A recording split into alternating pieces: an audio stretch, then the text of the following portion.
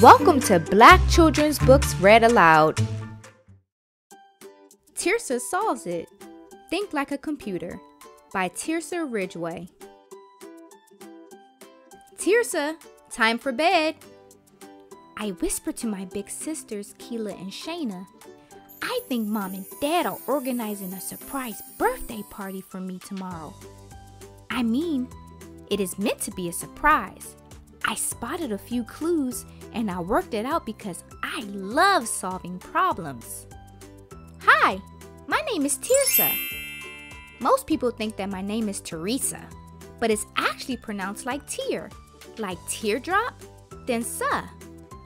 I am super excited because it is my birthday tomorrow. I will be 8 years old, which is very grown up, practically an adult.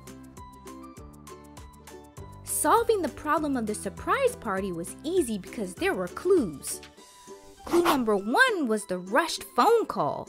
When I came in from school last Friday, Mom was on the phone, but she hung up as soon as I opened the door, so I knew she was secretly planning something. Clue number 2 was the spare change jar. This is a big glass jar where Dad puts all the change from his pockets after returning home from basketball practice. For a rainy day, he says. It was nearly full on Monday, and now it is completely empty.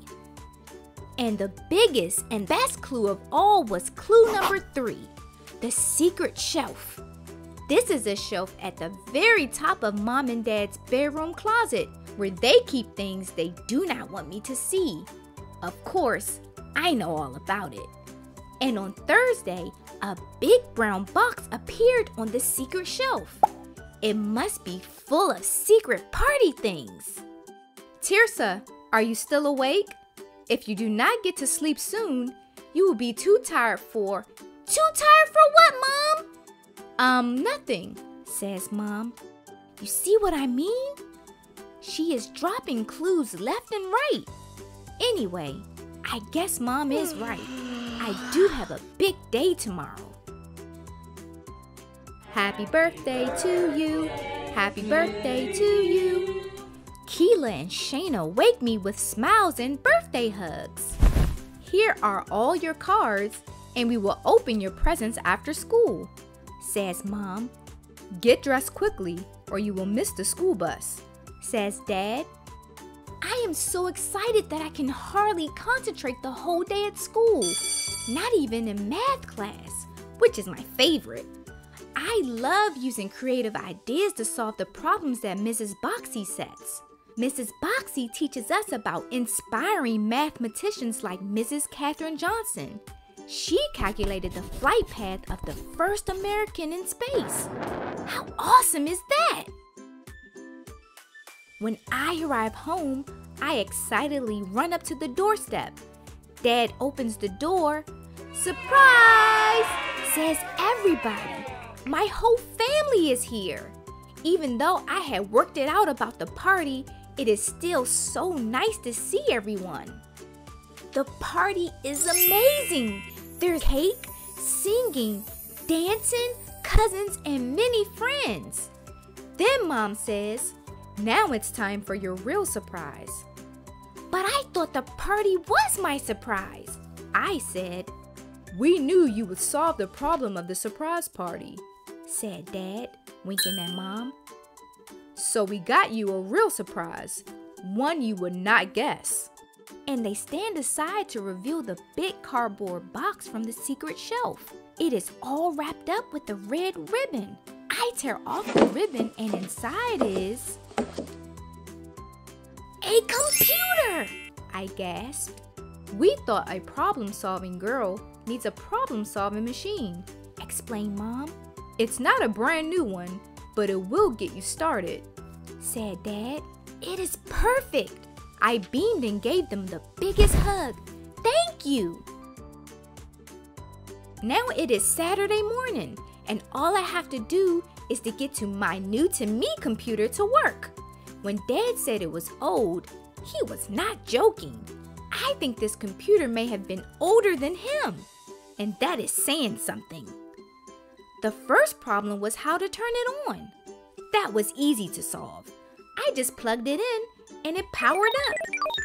There. But now, how do I get it to do something? It was easy to use Mom's phone and computers in our classroom. They have loads of programs and apps. But this old computer doesn't seem to have any programs or apps or anything. Just this icon that says Python. I clicked the Python icon and a new window opened, blank like a fresh piece of paper. Wouldn't it be so cool if I could get the computer to talk to me? I say out loud. So I typed, "Say hello," on the blank screen and press enter. Nothing. Nada. Zilch. I think. I tried a few more options. Hello. Type hello. Greet me. Still nothing. How am I supposed to do this? I am about to give up and turn it off when I remembered what Mrs. Boxy taught us about Katherine Johnson. When she began working, she did not even have a computer to use. She had to do all the calculations herself, and she managed to do the math to put a person into space. She was a human computer. I remember last week when my big sister Keela was helping me with my English homework. She said, when you are writing dialogue, you need to use quotation marks to show someone is actually speaking. So I quickly typed print quotation marks hello quotation marks and pressed enter. Hello, says the computer. Woohoo! Print quotation marks hello Terysa quotation marks. I typed hello Terysa, says the computer. I typed print quotation marks how are you quotation marks. How are you? Asked the computer. I feel amazing, I replied while jumping around the room. Mom and Dad came rushing in. What is all the noise about? Laughs Mom. I have solved the problem, I smiled. I got the computer to talk to me. That did not take long, smiled Dad.